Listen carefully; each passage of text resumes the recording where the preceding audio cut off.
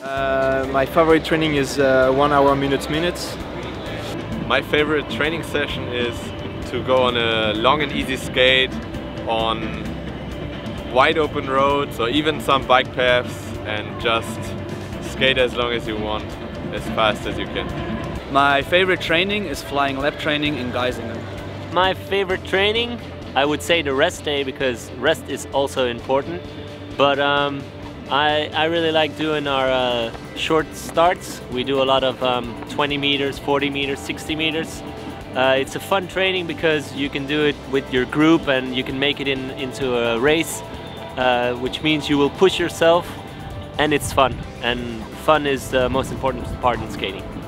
My favorite training session is a 1 hour 30 skate with different paces, and like in every 5 minutes you do an acceleration of like 200 meters.